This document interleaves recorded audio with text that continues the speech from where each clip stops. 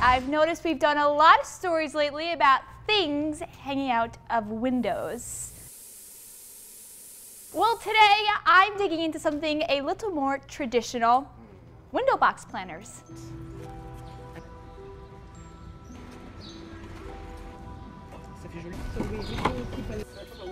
Et voilà. They're the latest must-have accessories for New York housewives, a common sight for years in the city. New York City or Brooklyn? But now the craze has officially reached Brooklyn, where homeowners are spending hundreds to thousands of dollars on these extravagant planters. So we remove the irrigation first, and then we put them back at the end. Each homeowner trying to be the best on the block. I'll hear my dog barking and I'll see people taking pictures of my flower boxes. They're not building the arrangements themselves. Please. And the tools of the trade are your hands. Hi, this is Florence, and I'm Cecilia, and we are co-owners of Flos Gardens. You have to make sure they are planted correctly, like deep enough, and because there is not much space, it's tricky. Watch out.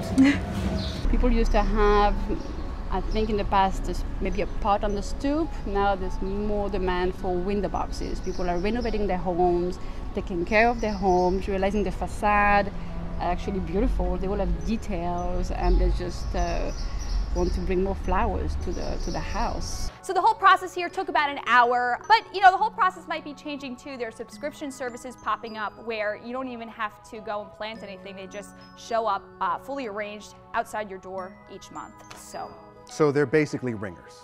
What? They're ringers. You bring them in when you don't want to do it yourself. You bring in the professionals, and is there anyone on the block that does anything for themselves anymore? I love going to different shoots in different cities, and one of my favorite things to pick out are the best window boxes, and I always take a photo and I always send them to my mom, and she's like, oh my God, that's so beautiful. So like, I have to say, it's as cheesy as it probably sounds, it's one of my favorite things to look at when I'm taking walks. What was the most elaborate one that you saw?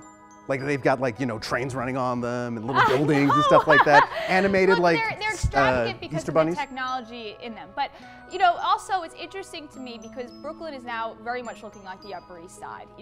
Say goodbye, like people say hipster Brooklyn, but really it's just as manicured and well maintained as Upper East Side of Manhattan. You're probably more interested in the barbecue grill hanging out that guy's window. That is a sight for sore eyes. That looks like home. That is a flower box I think we can all get behind.